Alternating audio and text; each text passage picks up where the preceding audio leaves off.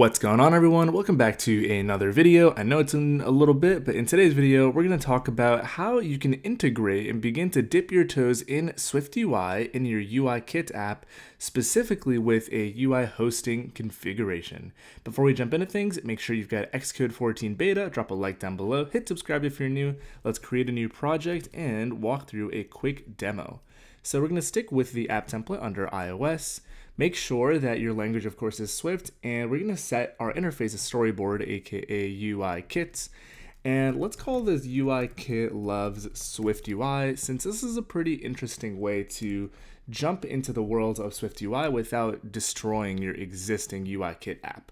So we'll expand our window here, and let me just pick a simulator up here. We'll go with the 13, which it looks like is already selected. And I'll just give our application a build and run, so we're not sitting here waiting for it to load. And while that's doing its thing and running over there, let's make sure the size is proper. Let's jump into our view controller.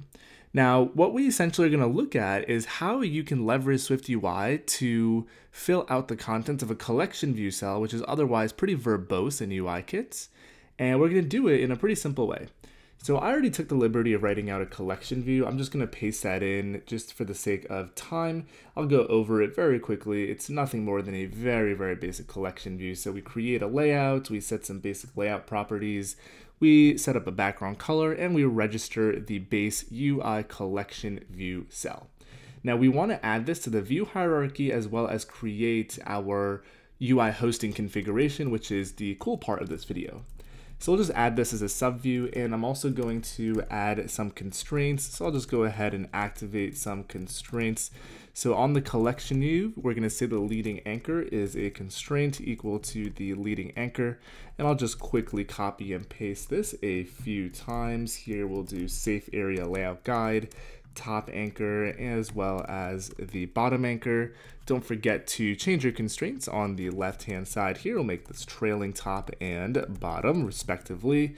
And I think on the collection view, I need to also set the translates constraints into auto-resizing masks to false. Give this guy a run, and we won't actually see anything quite yet here because we haven't set up that delegate and data source for this guy. But let me actually set a color so we can actually see that something indeed has been added to the hierarchy. We should see a yellow blob. There we go.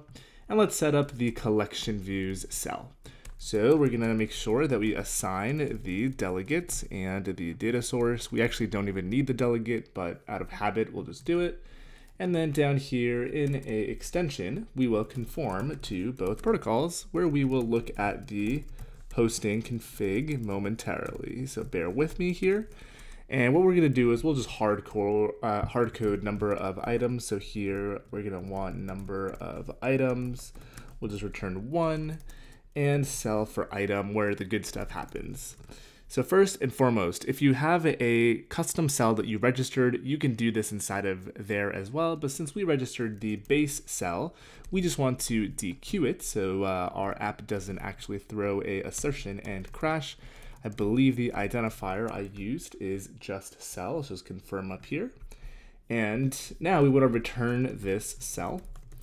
And we'll just return it here. And this is where the really cool stuff happens. So let's say we have a custom cell. Traditionally, what you would do is, inside a subclass, you would have things like a UI label, an image view, a switch, what have you, different UIKit subviews, and you would want a view model to configure this cell. You might attach a delegate and data source for feeding in data as well as getting information out.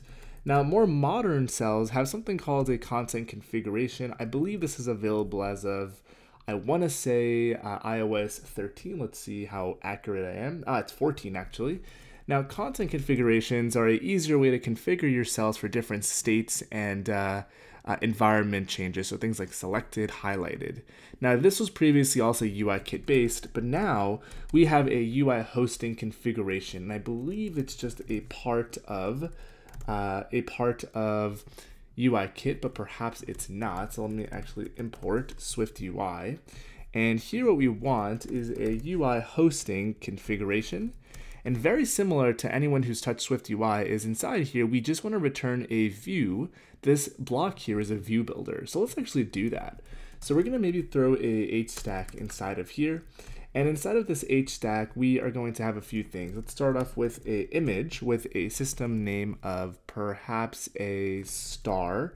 And we are going to then, next to this, put a V stack. Inside of this, we'll have a label that says favorites.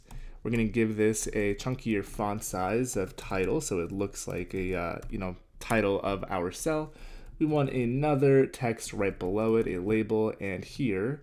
And let me just fix this alignment since it's going to bother me. I'll say, we forgot a parenthesis, that's why it's yelling at me. We'll say, see all your liked content, like so. We'll make this a body. And for this VStack, we'll also toss some padding on it, and finally a spacer next to it. Now, go ahead and give this guy a run, and we should see something pretty interesting. We see that we now have the cell up here, we have the star, as well as our labels. The coolest thing about this, in my opinion, is building out a pretty custom laid out cell is pretty verbose, but a lot of my applications personally, and for those of you that do any amount of client work, is you can't just scrap the whole thing and start building all your views in SwiftUI. There are considerations for which iOS version you want to support. Maybe you're supporting all the way back to 11, 12, 13. You can't just do this, but for some cases, you might want to go ahead and say, hey, if I'm using iOS 16 and up, you can actually use this. The benefit is you don't have to destroy your existing UIKit app. It is super simple to actually build this out and use, and especially for layouts that are quite complex in terms of their axes, you don't need to set up constraints, you don't need to use frames. It is a pretty big win.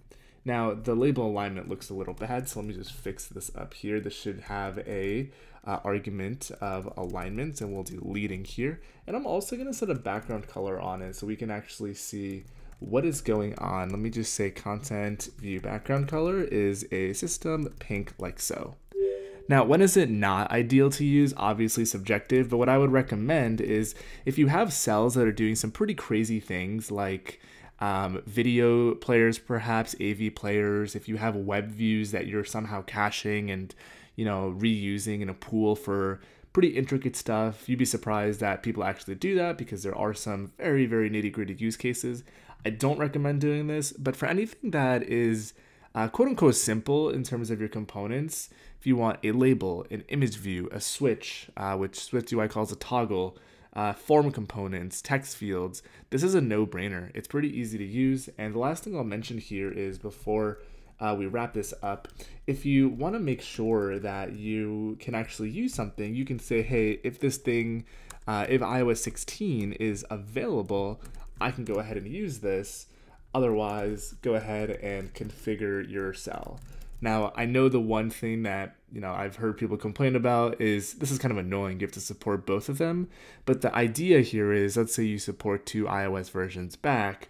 Once iOS 17 drops next year, you can just double click this else block, boom, delete it, and you're golden, you're good to go. Now, obviously, this is running in Xcode 14 Beta 2, as well as iOS 16 Beta, so it'll be really interesting to see any bugs or any things that people discover while using this. One thing that I haven't tested yet that I want to is things like animations inside of this. Because we're inside of UIKit land, we don't have that much control over states and bindings. So one thing I'm fascinated to do a bit of a deep dive on is how much can I get away with using things like matched geometry effects, things like did tap and did appear, because what happens if I want to add a particular action when I perhaps tap on this? So we can say on tap gesture, and it definitely is available to us, but how do we get this out to our controller? Now, obviously you can use a delegate pattern of some sort, but it'll be interesting to figure this out. My hot take is if you create a subview of, or a inherited subclass, I should say, of the collection view here, we can say final class foo cell of this guy. Inside of here, you can have a delegate which you can use to get an action out. And I'm kind of going on a tangent about this video since this is not supposed to be super specific, but you can use the content configuration to get the content in, and you can still leverage the on-tap gesture to get your action out. But it's an interesting middle ground between UIKit and SwiftUI, so let me know if you ran into any issues in the comments down below. That is all I've got for you guys today. I know I haven't made a video in quite a while, but I'm going to make my best attempt to get back on a schedule. Thanks so much for watching. If you're new here, before clicking away, make sure you subscribe for more iOS content. Drop a comment for that sweet YouTube algorithm. Like down below as well, and thanks for watching. I'll catch you in the next one.